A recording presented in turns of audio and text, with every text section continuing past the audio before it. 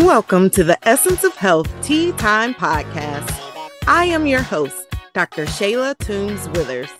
As a double board certified family and obesity medicine physician with over 12 years of experience in medicine, I teach motivated individuals how to achieve their desired quality of life while preventing and reversing chronic diseases. It's tea time. I'm excited to announce that our group metabolic coaching program, the Mind Body Balance Collective, has started, and we're ready for you to come and join us.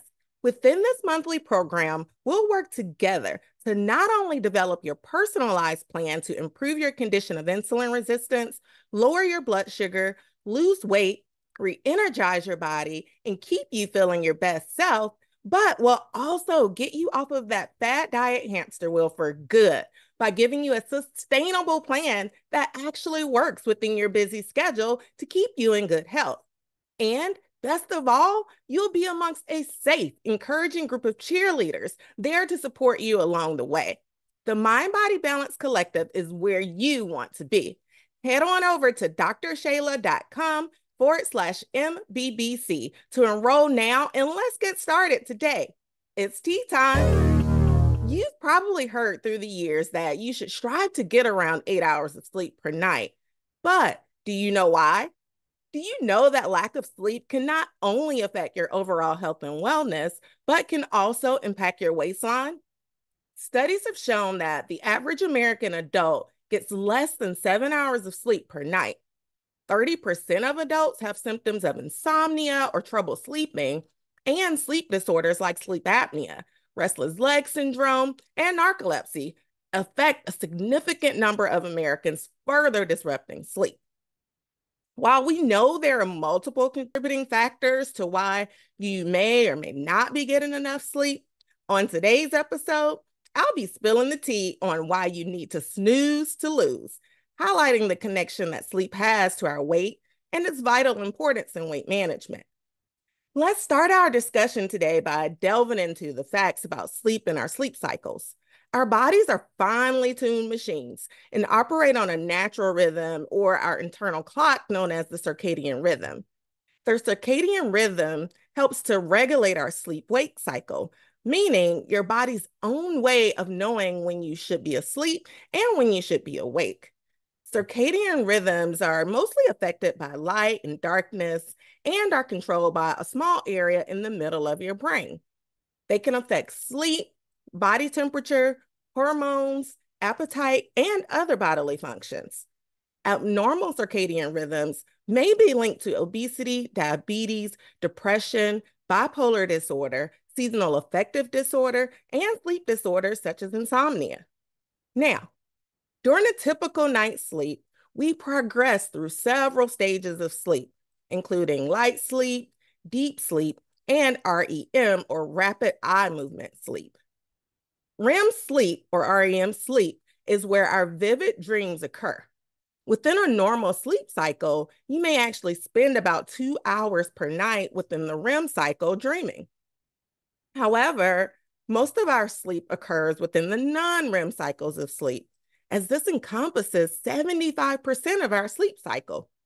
Our deepest stage of sleep within the non-REM cycles is considered to be the most critical, because this is the stage when the body repairs and regrows tissues, builds bone and muscle, and strengthens our immune system.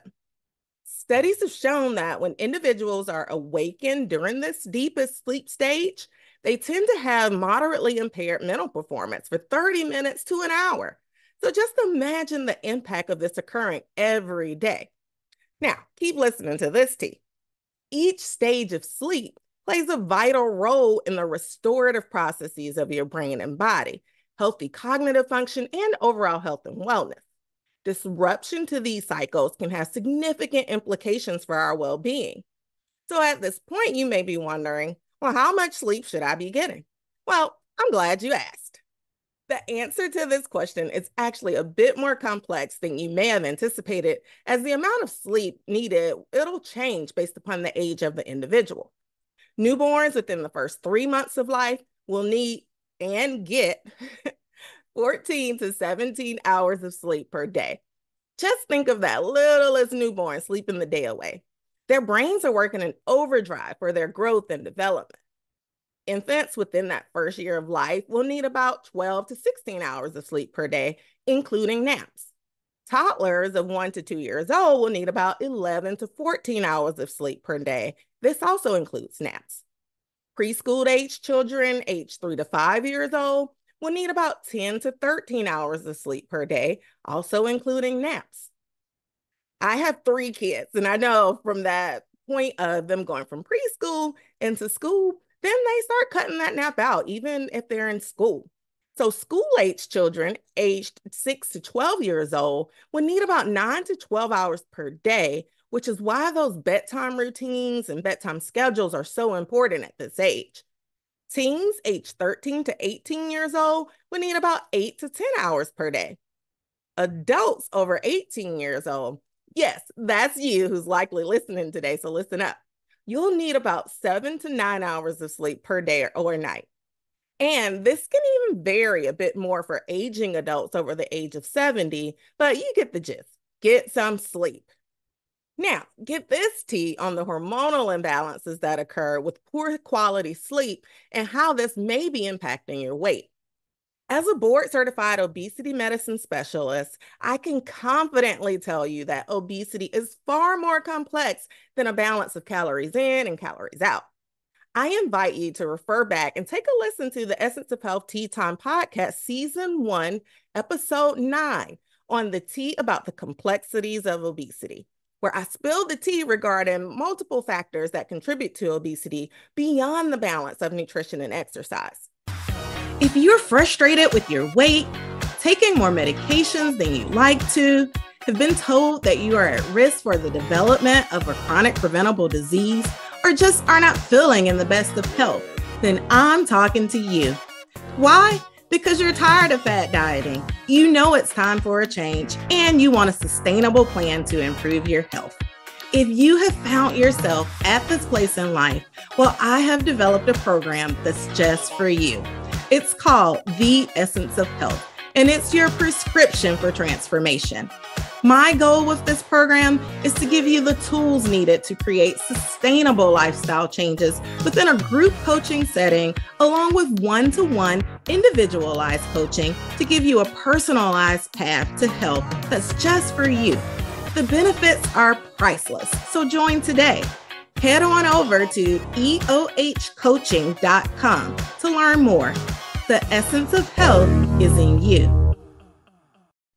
Now, as we are discussing why you need to snooze to lose, sleep is also another very important factor that plays a part in weight management in the condition of obesity. Poor quality sleep and lack of sleep is a risk factor for obesity.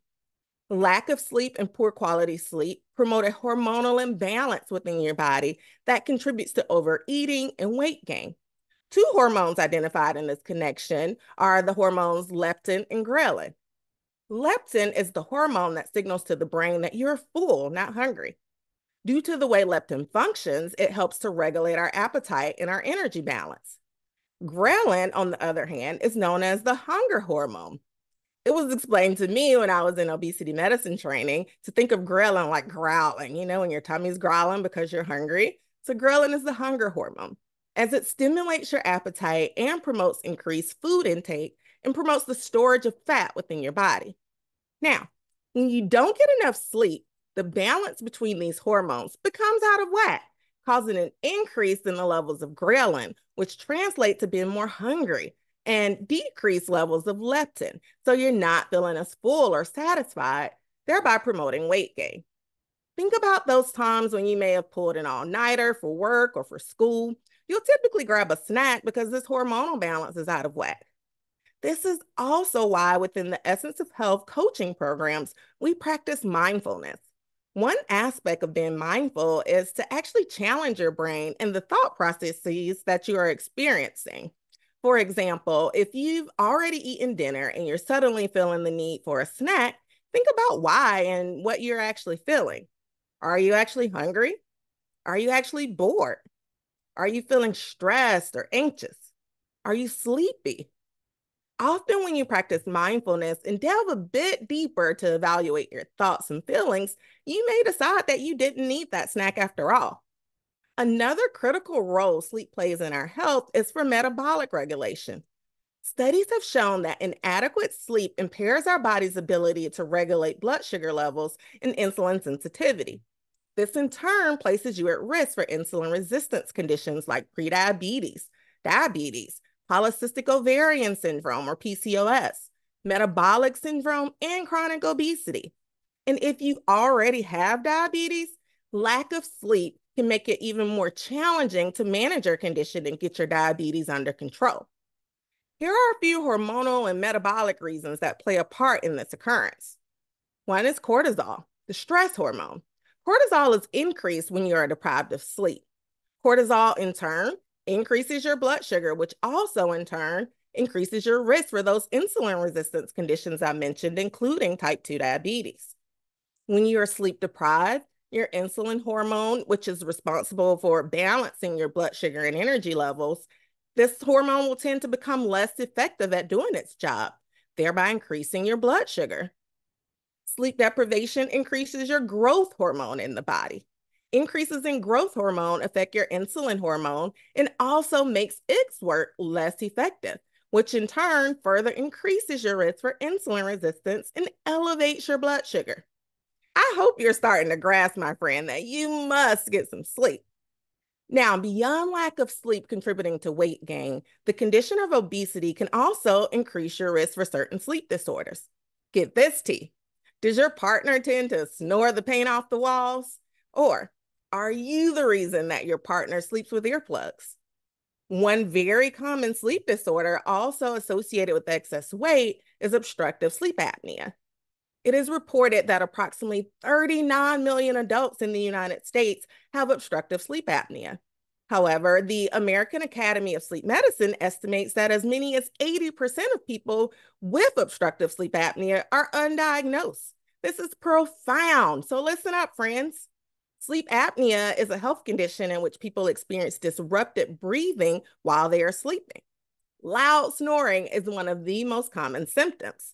However, other findings may include gasping for air during sleep, daytime sleepiness, dry mouth, likely due to the snoring when your mouth is open during sleep, headaches, and frequent waking throughout the night.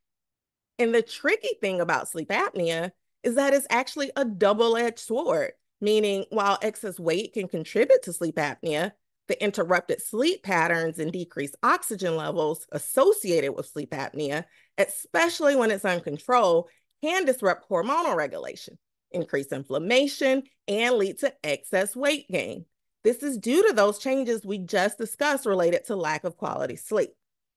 The good news is that sleep apnea can be diagnosed with a test given while you're sleeping, called a sleep study. And once diagnosed, this condition is treatable with continuous positive airway pressure or CPAP use. Now, before I go, let me leave you with some practical strategies for improving both your sleep quality and for healthy weight management. 1, prioritize sleep. Make sleep a non-negotiable part of your daily routine. Aim for 7 to 9 hours of sleep each night to support your overall health and well-being. 2, establish a sleep routine. Create a relaxing bedtime routine to signal to your body that it's time to wind down. This could include activities such as taking a warm bath, reading, meditation, or gentle stretching. What I find is that many of us who are parents, we do this with our children, but as adults, we tend to forget those patterns and those things that were helpful for getting good sleep. 3, create a sleep-conducive environment. Make your bedroom a sanctuary for sleep by keeping it cool, dark, and quiet. Invest in a comfortable mattress and pillows to optimize your sleep environment. If a quiet environment is bothersome to you, then try a white noise machine or white noise app, or try listening to a sleep story. 4, limit screen time before bed. That's right, folks, turn those phones off. The blue light emitted by screens can disrupt your body's natural sleep-wake cycle. So avoid electronic devices such as smartphones, tablets, computers, at least an hour before bedtime, And yes, turn off that television and let your brain get some rest. And number 5, watch your diet and exercise. Maintain a healthy diet and engage in regular physical activity to support both your sleep quality and for healthy weight management. Avoid heavy meals and caffeine close to bedtime and aim to exercise a bit earlier in the day to promote better sleep. Friend, you need to snooze to lose. Sleep isn't just a luxury, it's a fundamental pillar of health that deserves our attention and care. Remember, the essence of health is in you. Thank you for joining me today on the Essence of Health Tea Time podcast. Click the subscribe button on your favorite podcast platform so that you never miss a moment of the Essence of Health Tea Time podcast. Check out the show notes to obtain your free tips for healthy living guide to get you started on your health and wellness path. Follow me on social media at Essence of Health Wellness Clinic on Facebook, Instagram, and YouTube, and at dr.tw@EOHWC on TikTok. Interested in becoming a member of the Essence of Health coaching program? Well, head on over to www.eohcoaching.com. The essence of health is in you.